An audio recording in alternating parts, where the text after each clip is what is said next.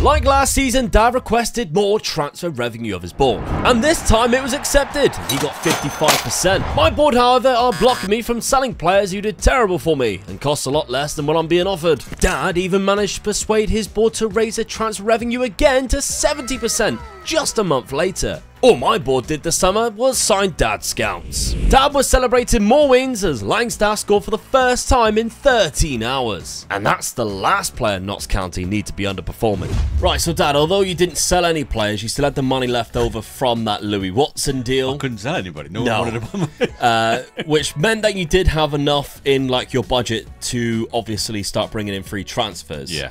Annoyingly, you obviously couldn't sell anybody, despite finally managing to get a decent transfer revenue of up to 70%. Maybe that's something for next season, though. Yeah, hopefully, yeah. Because as we've seen from what I've been doing, getting in free transfers and then selling them on in the next years has actually gave me a lot of money. Yeah. Maybe that's something you can do.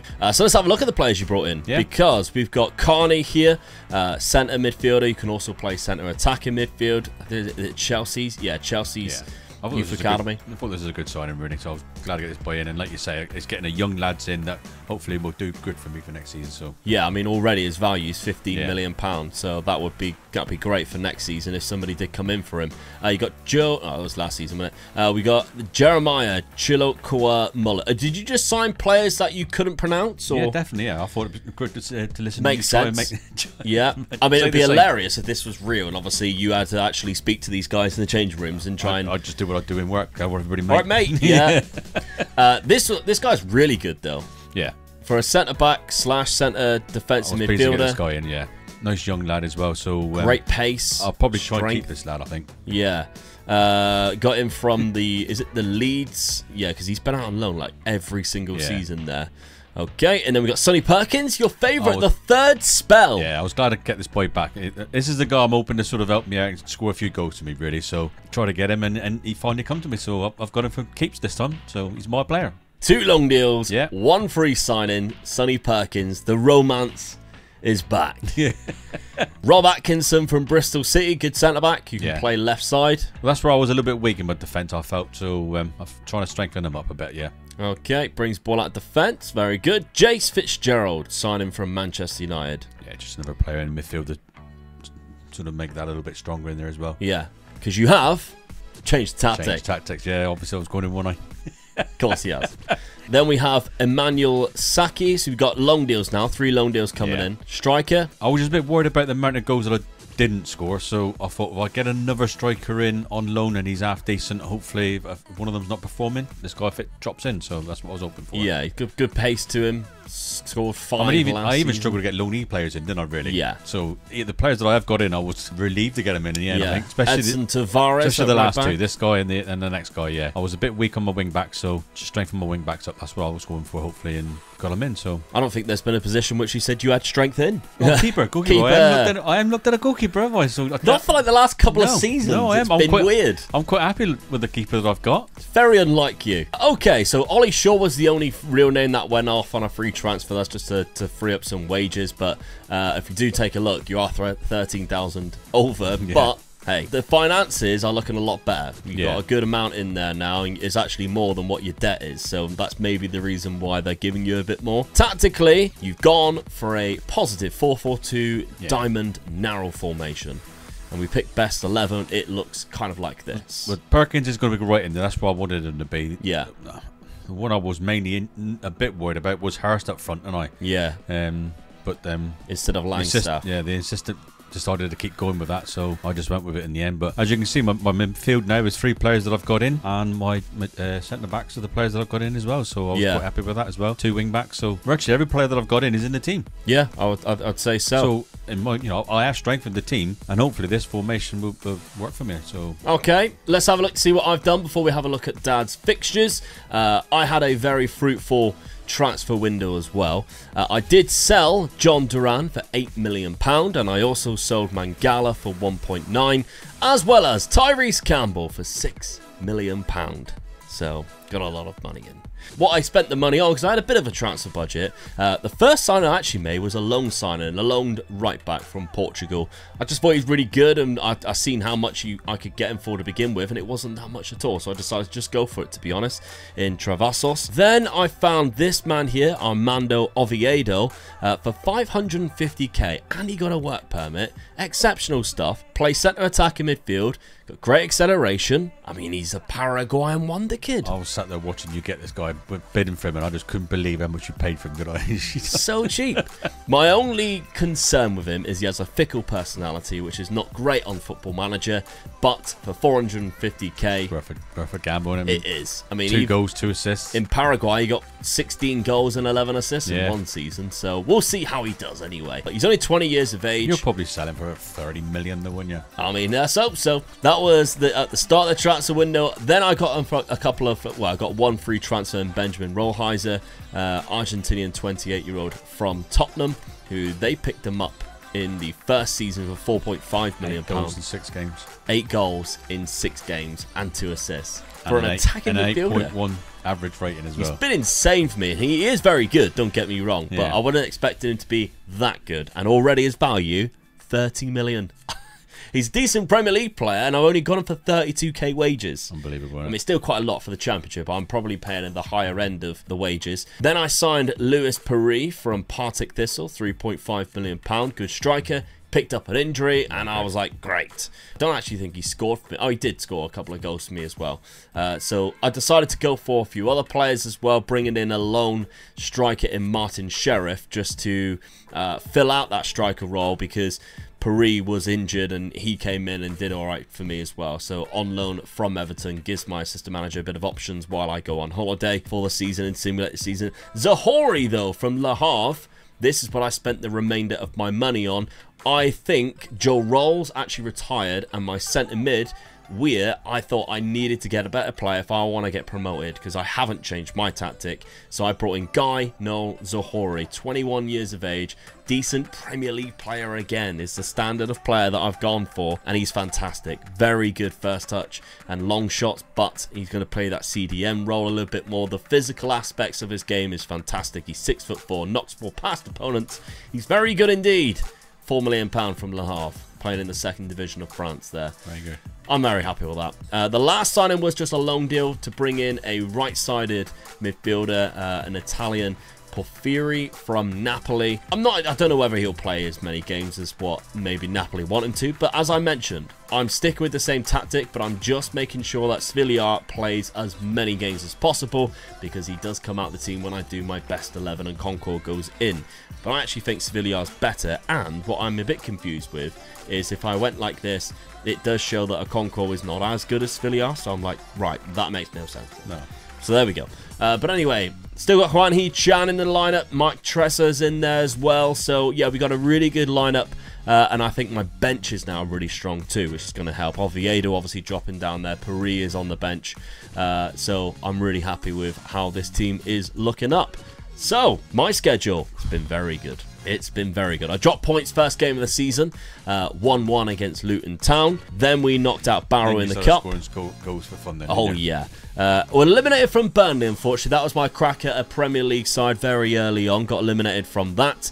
But every single other game has been victorious for us. West Brom 5-2, Blackburn 5-0, Coventry 2-0, 5-0 against Hull, who were just relegated back into the Championship at their ground. Embarrassing 5-0. Then Cardiff 3-0. It's been happy days. Now I'm currently sitting top of the Championship.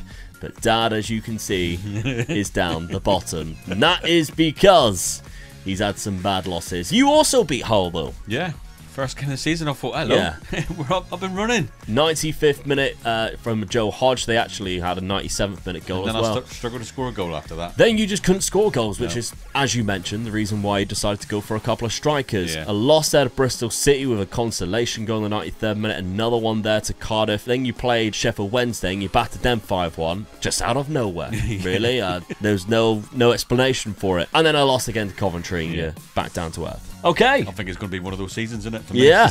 I mean, the points tally, I believe I'm about 3 points ahead of you right now. I reckon I might stay above you this season. I think you will, yeah. I think I'm going to be... I just hope I stay away from that bottom 4. Yeah. I'd like to think I can get close to halfway if I could, but if I could, I'll settle for that. It's been a project for you, isn't it? Yeah. Out of anything. Yeah, definitely, yeah. And for somebody who's probably never experienced that in Football Manager, I think you've handled it quite well. It's been quite hard, to be honest with you. Yeah. Because if you've got nothing, every time you go for someone, you just, no, I can't afford that. No, especially like sometimes you go for the loan players and you can't even afford their wages, 30% of their wages. Yeah. And you think, well, what can I do? Yeah. And every time you get a player you think you can afford, the board just steps in and says no. Yeah. So yeah, I've really struggled to just try and even put players into the squad to make the squad bigger, because sometimes I was struggling to even have a squad there. Yeah. Really? I think you're at the tail end of it now, and I think you're at what I was season 2 or 1 of the growth. Even though you've been in the league longer than me, I'm hoping it doesn't take you as long. I'm hoping that a couple of the players that I have bought in will have a good season, and hopefully someone will want to come in next season and just sort of give me, even if it's like 3 million, that I can work with just to get 2 good players in. Then really, absolutely. Okay, then let's simulate this season and find out what happens at the end of season number 6. Come on. The financial part of the club wasn't the only thing going in the right direction for Notts County, as Dad's team celebrated some fantastic spells throughout the campaign and played some really nice football. There were still some bad losses, don't get me wrong, but they were at least putting up a good fight. I was having a good time too in the championship, and for once the incredible start didn't drop off immediately in September. Unfortunately though, Norwich were another team in unbelievable form. But I think the Hollywood chairman would still be happy, however. Season number 6, and I go up as 2nd in the league, just behind Norwich. Promotion to the Premier League, Dad. Congratulations, mate. Thank you very much. The biggest smiles on my face because we're. I was going to say 10th place from where you were. Well happy with that. It's quite impressive. Well happy with that. 65 points I had too. a bad finish to the season as well, didn't I? Yeah. Well, you drew 2-1-2. Yeah. So you climbed up right at the end there. I'll take that. Well done. Just a point behind Norwich. That's very annoying. Yeah. How many games did you lose in the end? Very annoying. I lost 10 in total. None against Notts County. None against Notts County. You lost 19 in total.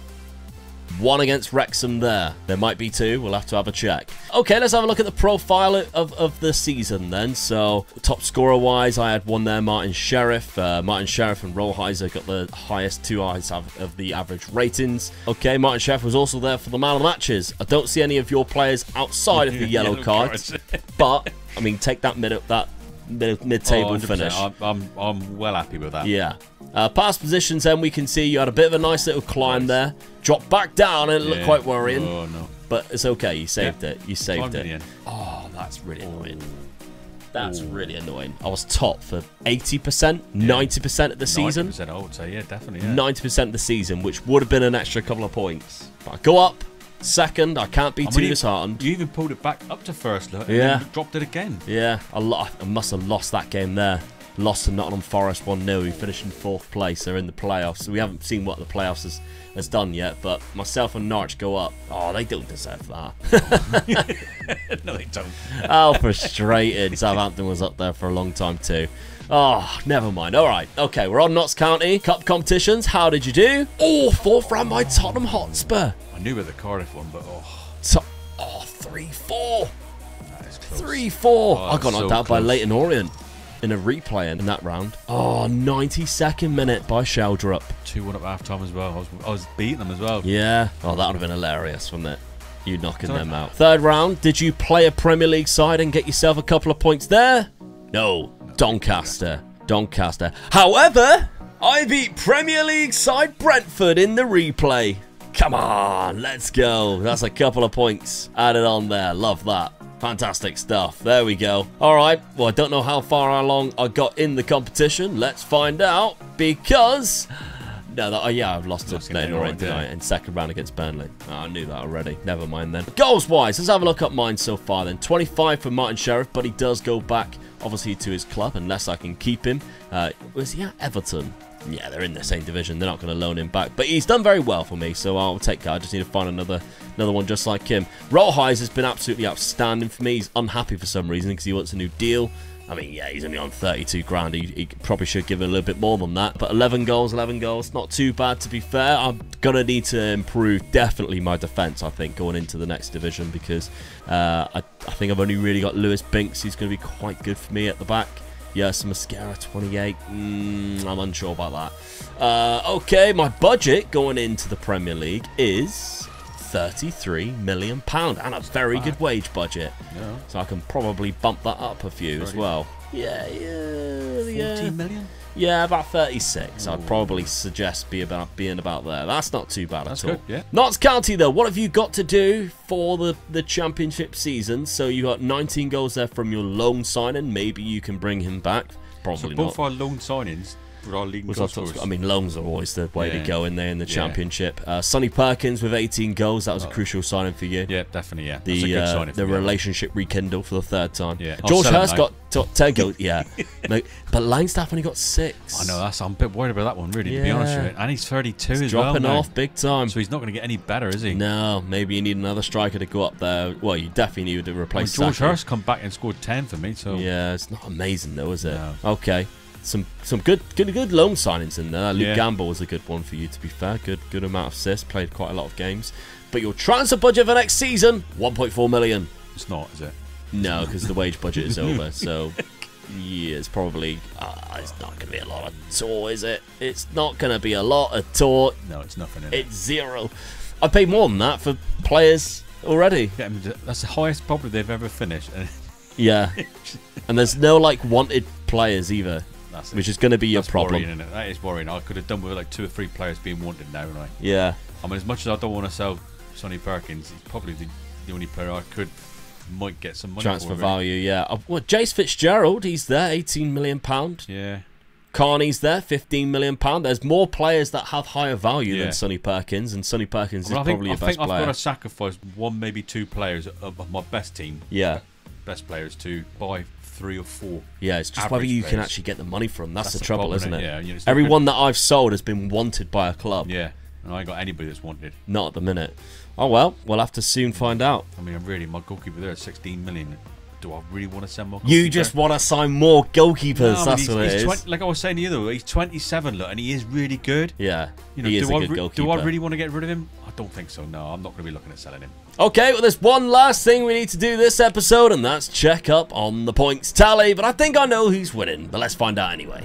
So yes, I'll be playing Premier League football in season number 7 out of 10. But how long will it take for Dad to join me? As right now, there is still a big gap in the quality of 2 sides.